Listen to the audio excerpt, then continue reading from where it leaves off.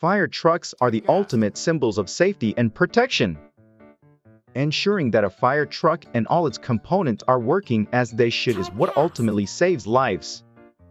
Historically, fire service was limited to one type of apparatus, a pump that was pulled manually by a horse or a steam-driven pump.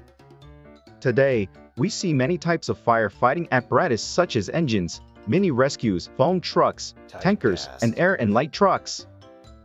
While most of these trucks look alike at first glance, NFPA Standard 1710 establishes a 320-second or 5 minutes and 20 seconds response time goal for not less than 90% of these type incidents, helping members of the fire services community to live healthier and happier.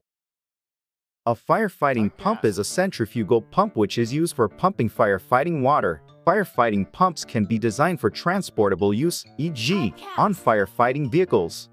Portable fire monitors can be deployed quickly when the situation requires.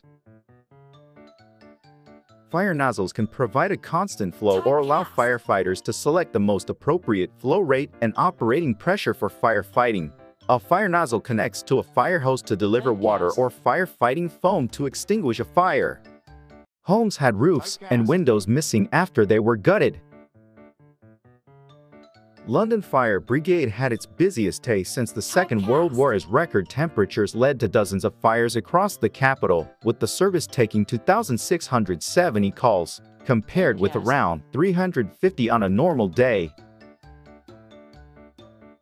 No one died, but more than 40 houses and shops were destroyed after a number of significant grass fires spread to nearby buildings, including in Wennington, Dagenham and Kenton.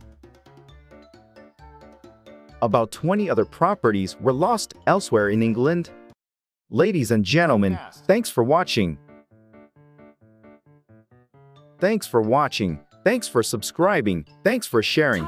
Thanks for being here and helping to make this YouTube channel, this thing we do all possible.